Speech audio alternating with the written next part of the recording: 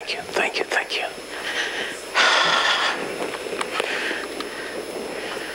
The Lord is in the midst of His people, who we are. Yes, let's put our hands together and praise Him one more time. I can do it all day long, but I know there are those who need to go to work.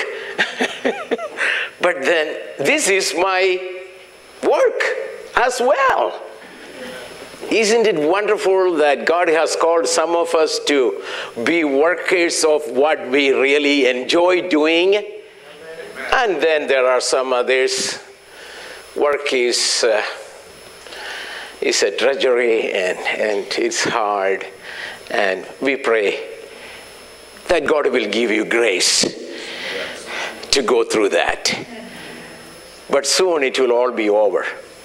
It will all be over. Thank you.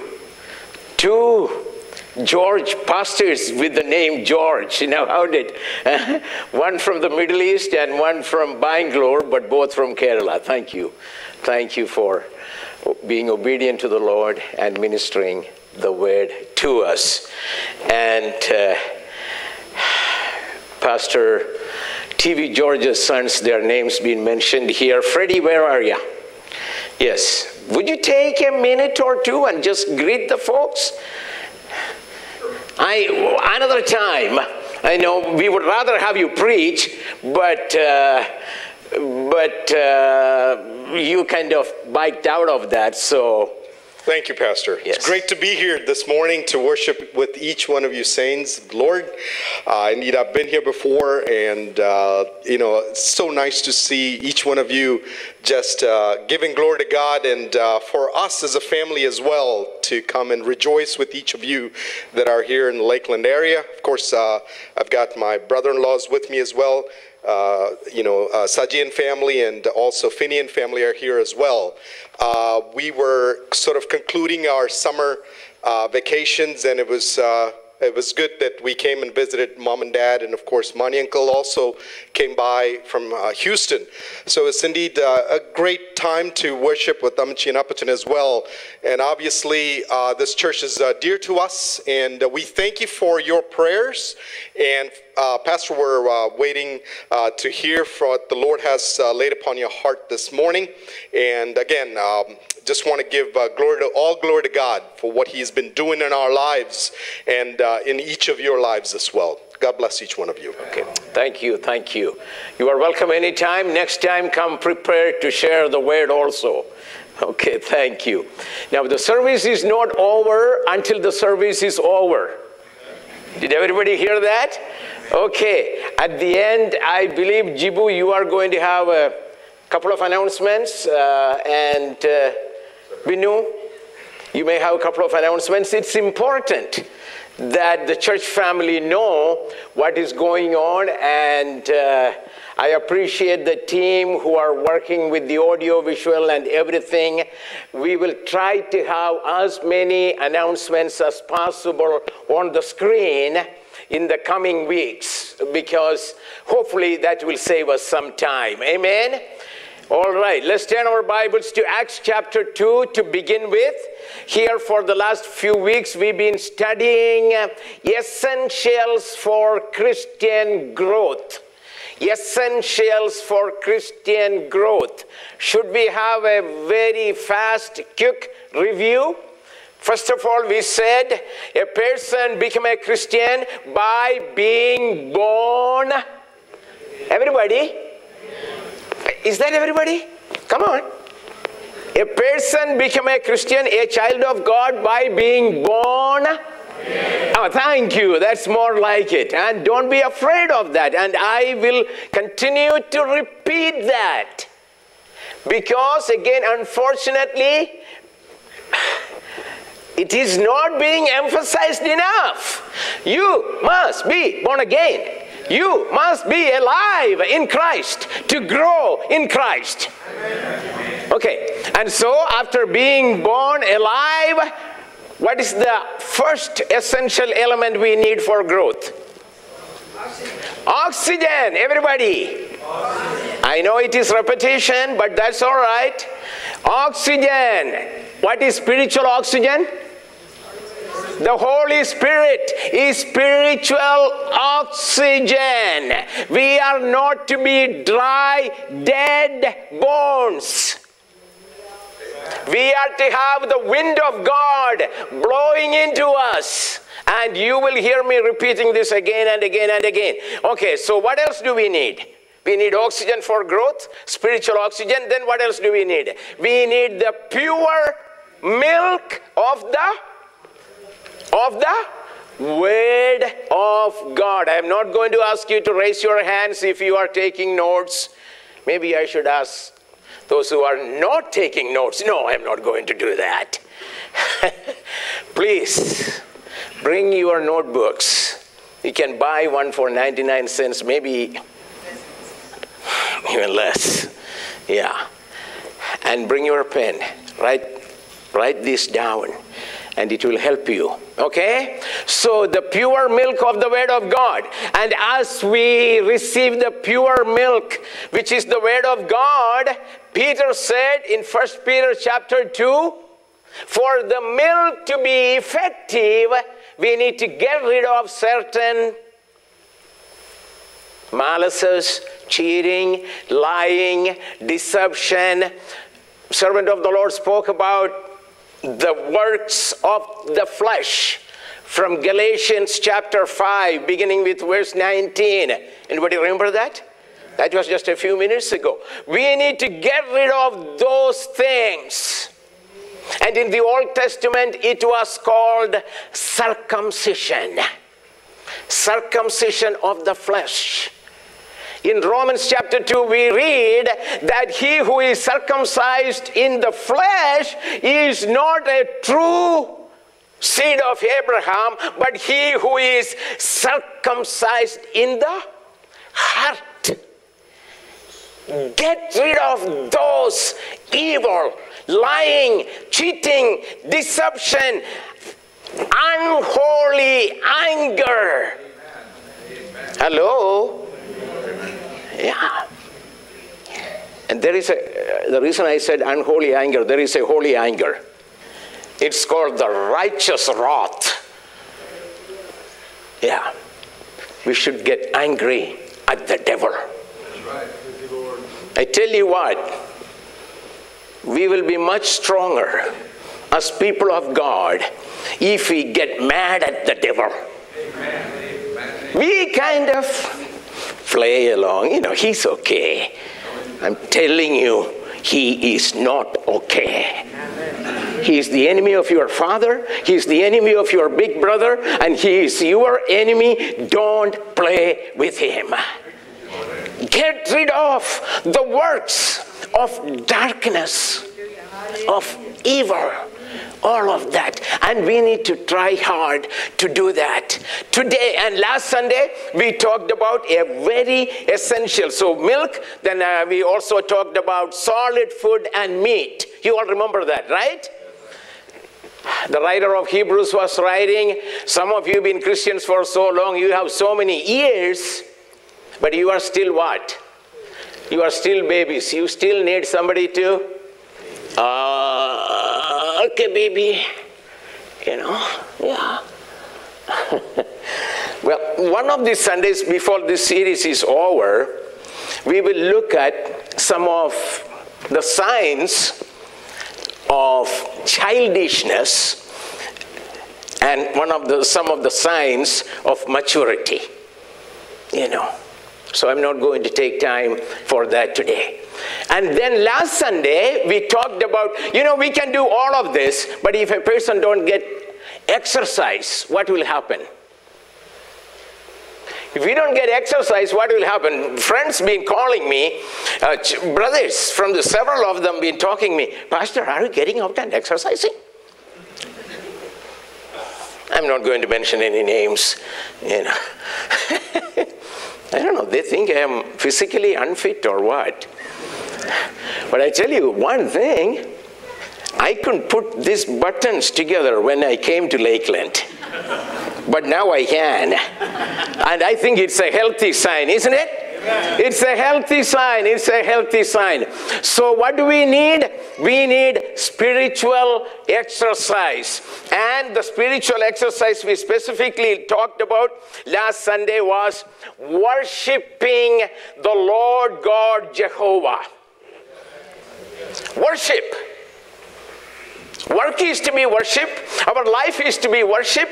Worship is to be everywhere all the time.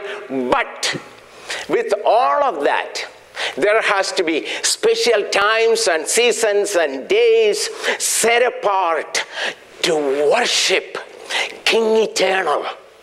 Oh. Who? Worship who? King Eternal. King of kings and Lord of lords. And what I said last Sunday, I repeat again. My heavenly Father, Lord God Jehovah, is a worship-hungry God. He doesn't need your worship, but it's for your sakes that he has given you the privilege to worship him. Hallelujah!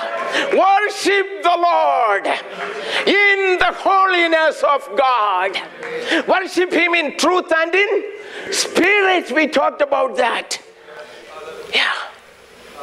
The Samaritan woman, by the way, let me just throw this in. What was her name? Well, that's another sermon. I have a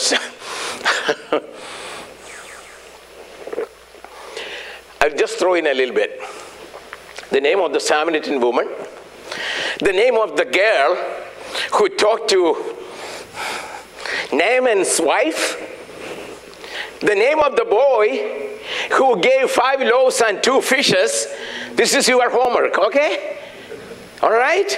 When you find them, please let me know. You can text or email or call or whatever. Let me know. I'll just leave it at that and wait for the sermon. I thought I would just whet your appetite a little bit. So today, after worship, we are going to talk about another spiritual exercise that is essential for Christian growth, which is called, you have the outline? Did I give it to you? I cannot even remember. I know. Jibu, I think I gave it to you. Did I give it to you on a pen drive? Okay, it's coming. All right, good. Yeah. Too many things to remember. I know my wife gave it to me, and I thought I gave it to them this morning. So you can follow. Extremely important, essential exercise for Christian growth is fellowship. Everybody say fellowship. Some people don't seem to know the meaning of the word everybody. It will be good to catch on, okay? Okay, let's try that one more time. Come on. One more time. Fellowship. What is that? The Greek word for fellowship is what? Koinonia. Now, I know usually after some special services or something, we will say, everybody is invited to the fellowship hall. I tell you, my brother, my sister, if you haven't had fellowship here, you may have donuts and coffee there, but you will not have fellowship. You may have mutton biryani, but you will not have fellowship. Fellowship starts right here. Amen. Hello? Amen. Fellowship starts right here. Thank you, Lord. Yes. Christian fellowship, I repeat, is extremely essential for Christian growth into maturity. Try to grow up alone. You will find yourself, like I said last Sunday, dried up like a what? You remember the illustration I used? Dried up like what? A prune. And you don't want to be a prune Christian. You want to be a pure Christian.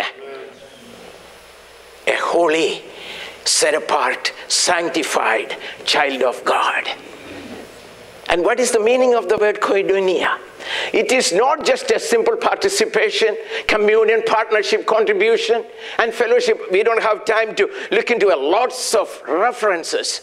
Greek philosophers use the word koinonia, hoping to establish a harmonious, united world kingdom. That's how they used it. But were the Greek able to establish that? No. Then, after World War I, there was an organization, rulers of the world came together and put together an organization called it United Nations. Oh, UNO. UNO. Wasn't there another one before UNO? Thank you, yes. The first one was, after the First World War, was League of Nations. If League of Nations, this is not in my, I tell you, you guys are still doing good.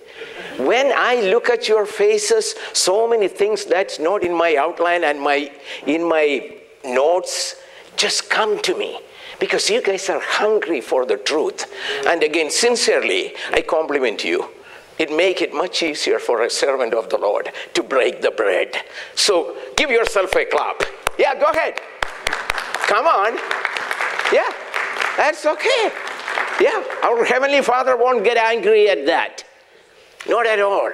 League of Nations did not bring harmony between nations. What is the proof? Second World War.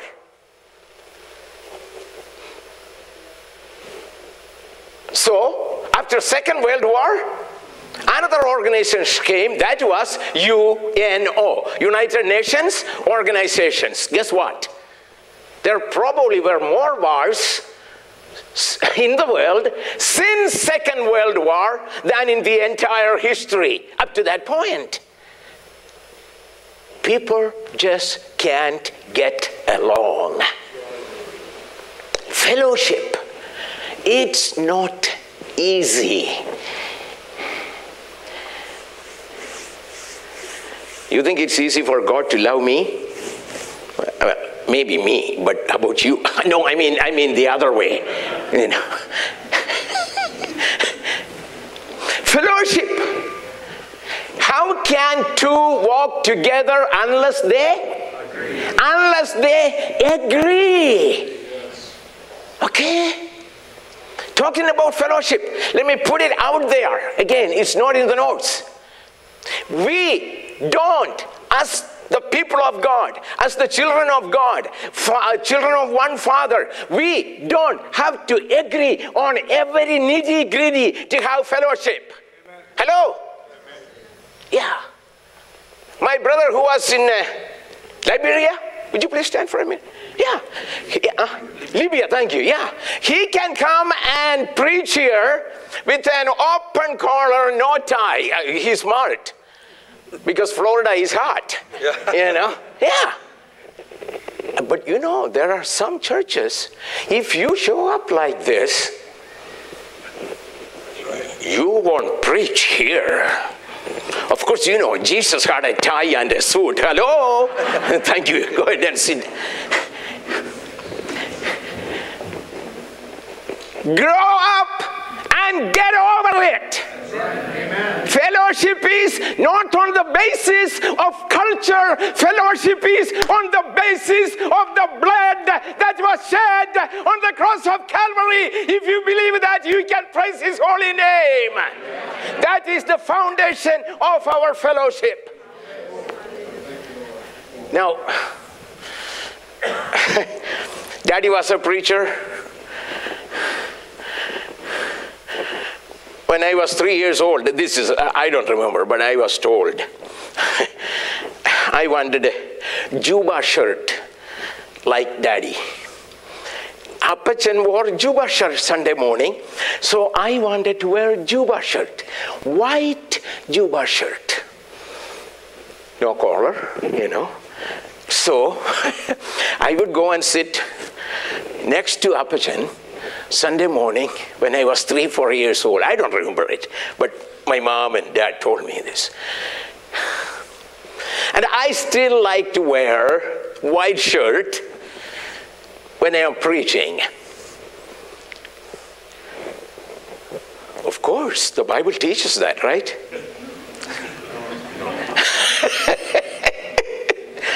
Actually, I'm not going to mention any names. Some people have been working on me and praying for me. Get over it. You don't have to be wearing a white shirt to be a man of God. That's right. Because you go to a cemetery, Jesus said, there are whitewashed sepulchres, tombs, but inside is what? Don't dig it up because it stinks. Yes, our clothing when we come to worship the Lord need to be honoring to the Lord. Amen? Because we are at the feet of our Father, King of Kings and Lord of Lords. But we don't have to all wear the same color of shirt, the same color of saris, do the hair the same way. Everybody, my goodness, Some of you that noticed my hair last week, of course, I am more holier and closer to God this Sunday.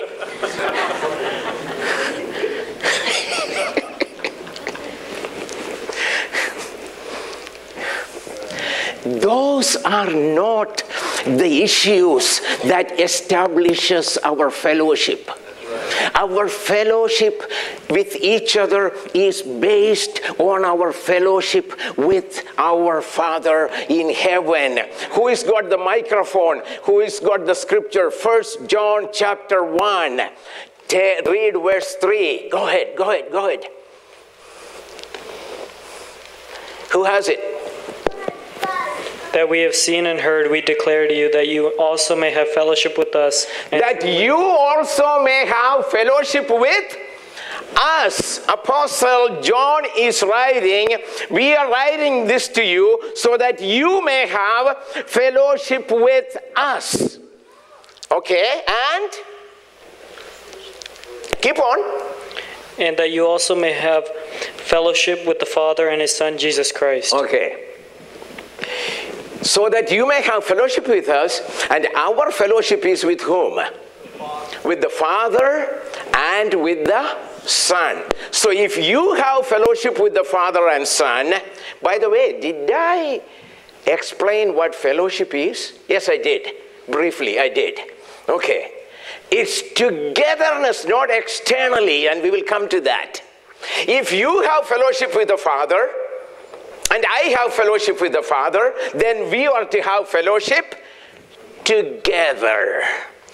It's called vertical relationship as well as horizontal relationship.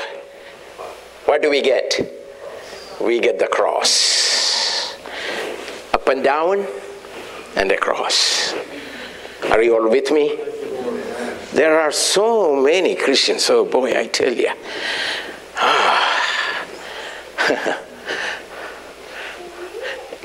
Some of them are like Elijah. There was a day that Elijah thought, oh my goodness, I am the only one left. Everybody else is backslidden. And what did Jehovah God tell Elijah? Do you remember? How many? 7,000.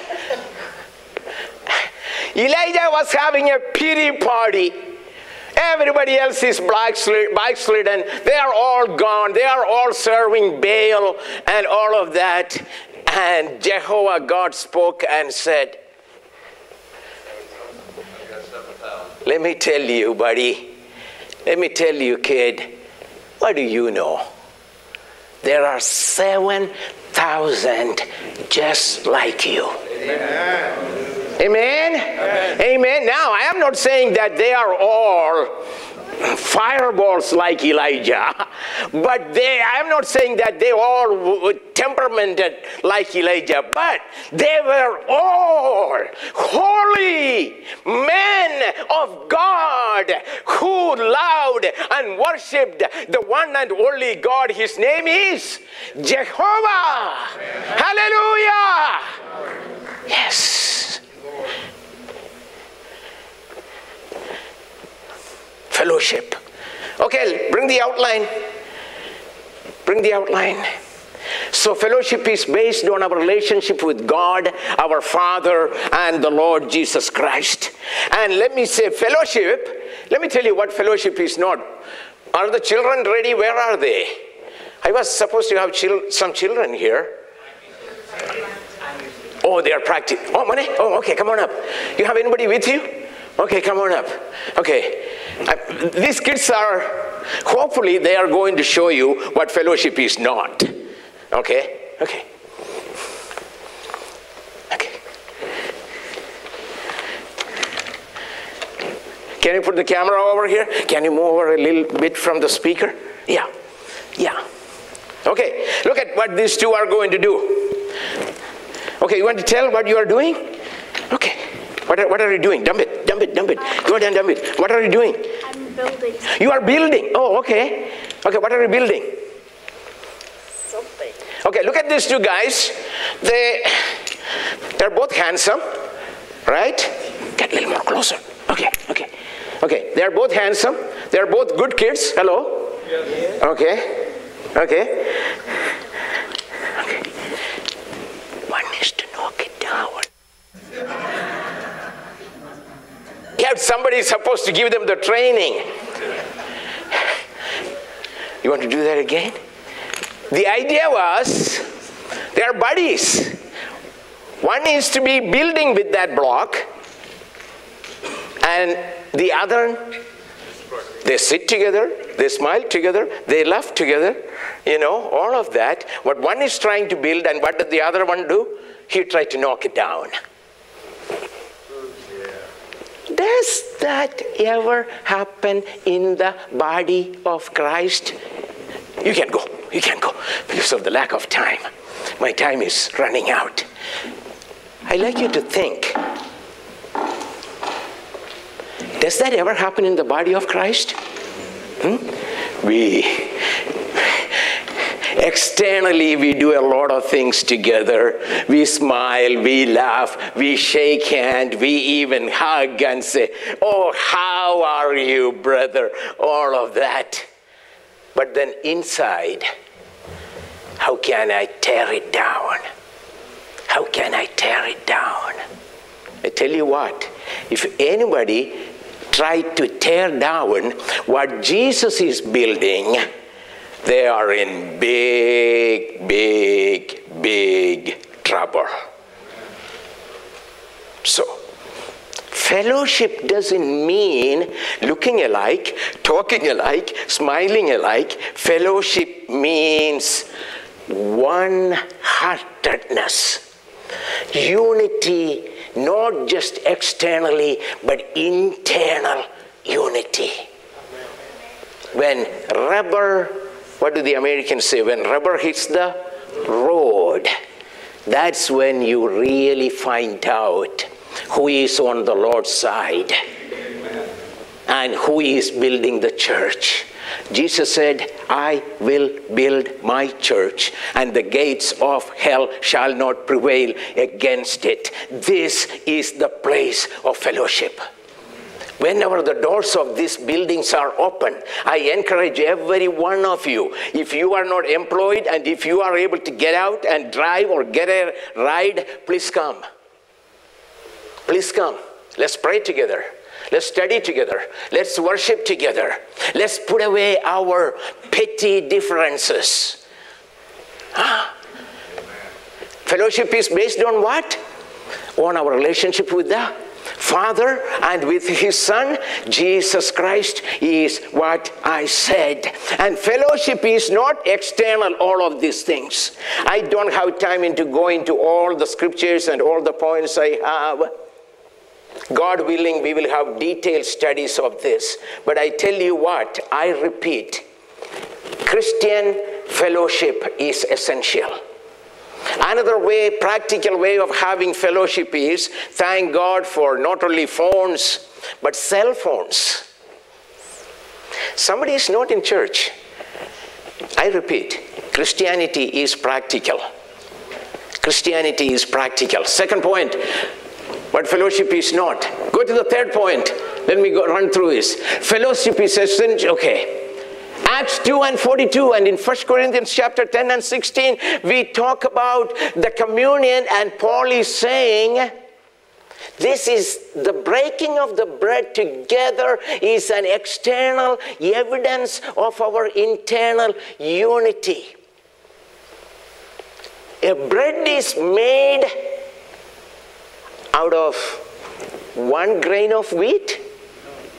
No. Many, many, many grains of wheat come together. How does it come together? For it to come together, it needs to be ground up. It needs to become powdered. Hello? If any wheat of grain decides to stay alone, it will never become part of a bread. Did you hear me? I don't want to get hurt. If you are not willing to be ground up, you will never become part of that bread that can satisfy so many. You want to stay as a little grain, or you want to become part of the bread. And those who have fellowship with each other in the family of God, we are not to have fellowship with the world. It's called unequally. It's amazing how many people have, when I do family counseling, marriage counseling, oftentimes it's the ladies, and men are not any better. When they come to me, I'll ask them, how long have you been going together? They'll come and ask me, would you marry us? I'll tell them, sure, come. I will marry you. But I like to know you. I like to know him. I like to find out, are you both walking together to the same direction?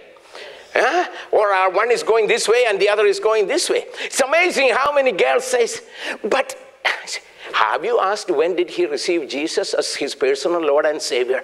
But Pastor, I am going to win him to Jesus. And there is a name for that in America. You know what it's called? Missionary dating. Yeah. It's amazing how many telephone calls I have got, and I refuse to marry them. They will go somewhere and get married, and then 6 months, oh, Pastor, I should have listened to you. Our life is miserable. Our family is a hell. I want to tell her, I told you, but that's not Christ-likeness. So I don't do that. So I tell them, well, honey,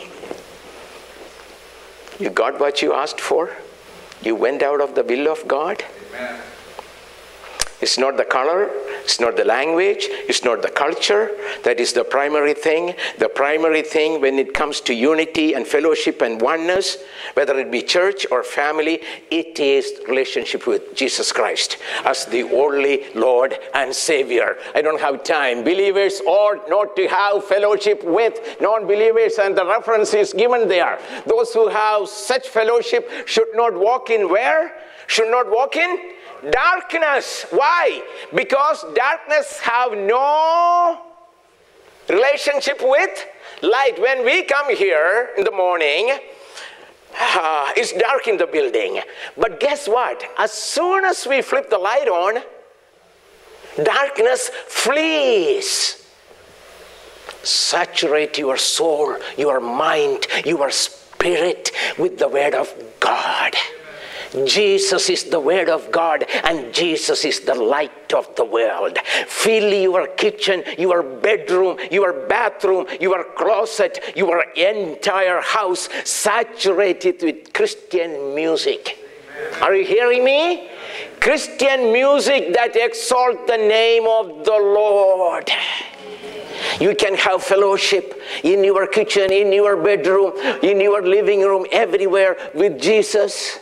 But then, don't just stop there. I repeat, come together.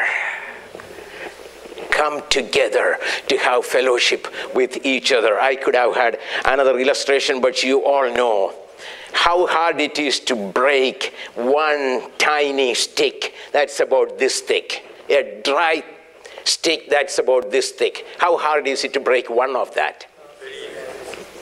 It's not very hard. It's pretty easy. But you put a whole bunch of them together, tie it together, a whole bunch of them. Let's say 100. How easy is it to break? Is it easy? No. Why? Because so many weaklings, and we are weak in ourselves, so many weaklings come together in the unity of Christ. And when we stand together, fellowshipping with each other, strengthening each other, hugging and embracing and listening to the concerns of each other, weeping together, crying together, laughing together, practical. Let Christian life become practical. Pick up the phone and call somebody this week. Encourage them and say, hey, we are in it together. You will not walk this journey alone. We will walk together to glory, because Papa and His Son and the Holy Spirit is waiting for us to get home. And together, as we walk together, let us not forget there is a world out there that is lost and dying. If the devil can keep the church busy disagreeing on petty things, then we will be too busy fighting with each other. We will not be out fighting the devil in the lost world. So, let's stand on our feet. Fellowship not only strengthens us, fellowship encourages us, enables us, empowers us to reach a lost and dying world. And that's what it is all about. Musicians, where are you? Do you know that chorus, we are one in the Spirit, we are one in the Lord? No? Well, we'll have to get together. Yeah, we will do.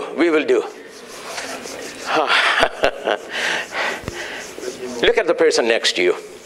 I was hoping to get you out of here before 12:30, but I'm still working on it. It will happen. Look at the person next to you. Look at the person next to you. Pastor Roy, can you come up here? Since I don't have anybody next to me. Well, that's okay. You can come up here. And look at the person next to you. Please, take their hand. Give them a smile. And guess what? I said we will have the hugging at the end. Give a good hug. Hallelujah. Hallelujah. Hallelujah. Hallelujah. Hallelujah. When I play something. Yes. Hallelujah. Okay. Yes. Hallelujah. The service is not done. We haven't prayed and said the benediction yet. Hallelujah. Hallelujah. Hallelujah. Yes. Yes. Yes. Hallelujah. Hallelujah. Fellowship. Fellowship. Fellowship. Yeah. So what if they wear a different cologne than what you are used to? That's okay. You will get over it. You will get over it. Hallelujah. Hallelujah. Hallelujah. Hallelujah. Hallelujah. We will fellowship with each other, and together we will go forward for the glory of God. We will put aside petty differences. Hallelujah.